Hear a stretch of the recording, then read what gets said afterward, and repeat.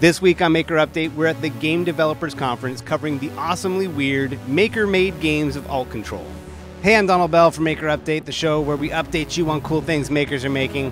And it's a very special show today. We're at Moscone Center in San Francisco for the Game Developers Conference. What most people don't know is that within GDC, there is a very cool, very weird event called the Alt.Control Showcase. These are one-off indie games that you'll probably only find at this event, and what makes them special is that every game has a unique and unexpected way that you interact with it. And it's those alternative controllers that really make this a maker's event. If you don't believe me, let's go check out some games. All right, my name is Lucas Diab. I am a student at Sheridan College out in Toronto, Canada. Me and a few of my classmates have decided to make an Alt.Control GDC game. We're just students. We're just here to have fun. So the concept of the game is you play as a little boxy-like character, and you fly or control a paraglider and fly through a little expansive landscape. You get little speed boosts and rings along the way to give you a little boost, and the goal is to get the best time. Friendly competition between all the other players. This control interface is relatively simple. All it is two rotary encoders that detect you pulling on a string, essentially. And as you pull on the string, you're going to turn with the paraglider. You got a little rotary encoders detecting how hard you turn, where you are in the rotation, and all that sort of stuff, just to make it as precise as possible. Yeah, so the encoders are just, all it does is take a rotational input, and that is just, we just have a bunch of wires going along the entirety of the controller, and it just goes towards unity, and then I think our programmer made it so every rotation is just another input, and that detects how much you're rotating, etc., all that kind of stuff. Yes, that is a little Arduino that our programmer welded together with the ends of the wire, but that's all it is. It's just that's the brain of our entire controller.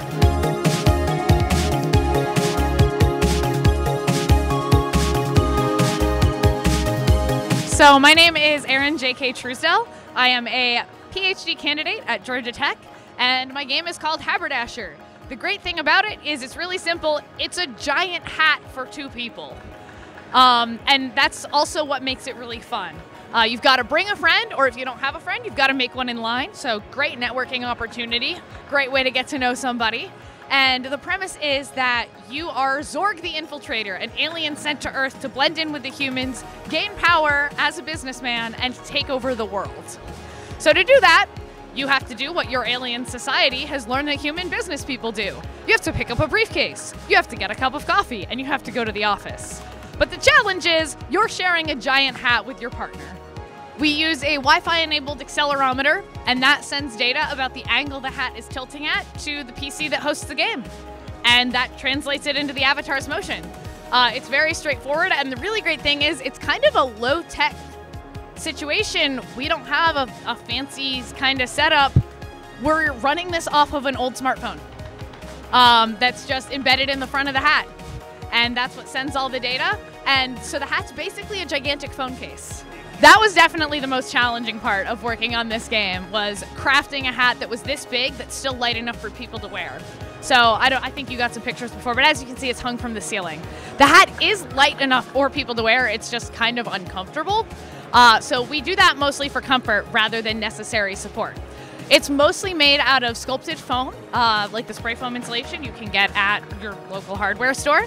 And then the surface is done in lightweight spackle. But the real challenge was making sure it was light enough every step of the way. How do you build something this large? We ran into a bunch of different challenges, not only with weight, but with things like manufacturing techniques. I would have loved to use a laser cutter to cut out the foam that formed the brim, but I didn't have access to a laser cutter that was big enough. 3 by 4 feet sounds huge until you're cutting something that's 4 feet by 8 feet. I did wire bending, I did foam sculpting with a wire wheel attached to a drill, which murdered my hands.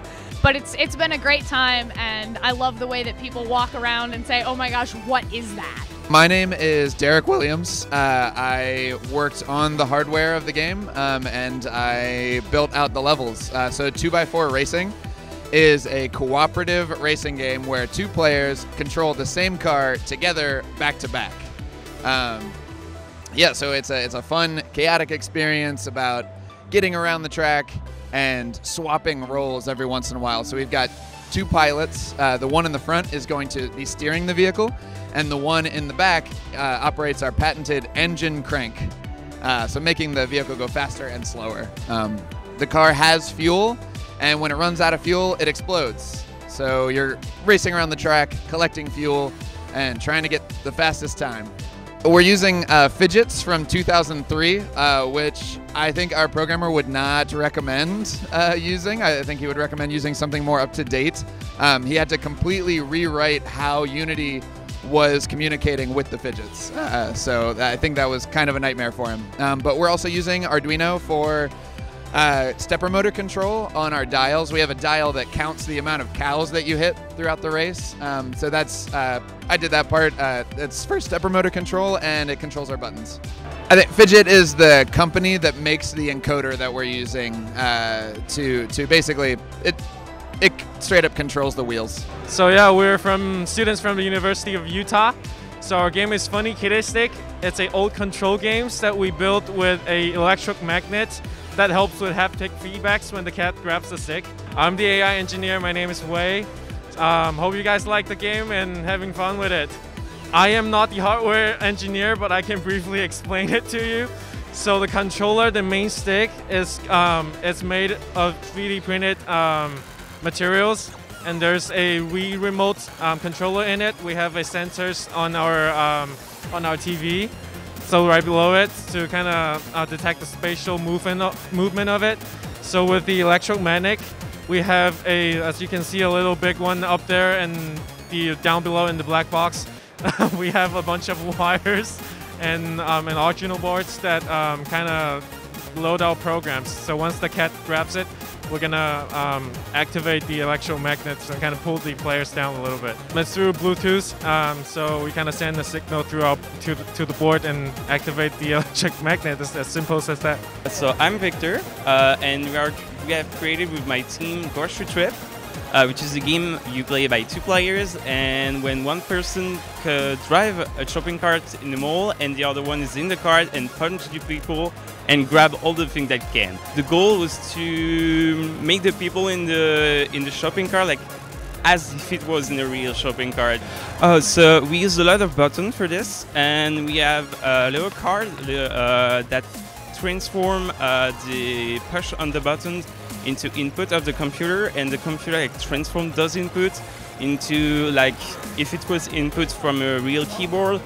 So like for example, if you press a button, the computer will understand like as you press A, and so all the game is made like that everything like just fit well, and that everything has the right button connected to the right thing, and at the end it works. It works like just in a code as in any game.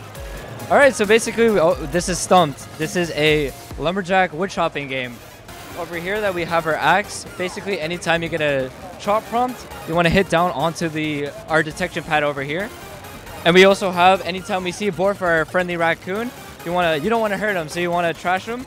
So we have a foot pedal down over here that we use to trash any objects. Sometimes we'll get a different combination of items that you might see over there that you might need to chop and trash just to mix it up. The goal of the game is obviously to get the high score, and you have 5 lives. So the higher score, the better. And yeah, that's our game. So basically everything, all you see here inside runs a makey board. So what it really relies on is like conductive circuits. So over here we have, this is actually just electrical tape that we have, and this is steel wool. So anytime they make contact, it's basically a circuit, and it sends a message onto the makey board. Technically it reads as a click for the computer, but it's the illusion that you're actually just hitting it down with the axe. And same thing with our paddle over here. Basically, it's 2 pieces of tin foil, so anytime they press together, it's another connectivity circuit, and that counts as a space. So it's basically click and space, but chop and trash. So that's the illusion. That's how everything works. All right, so that was a look at just some of the games of Alt.CTRL GDC. A big thanks to DigiKey for making videos like this possible, and thank you for watching. I'll see you soon.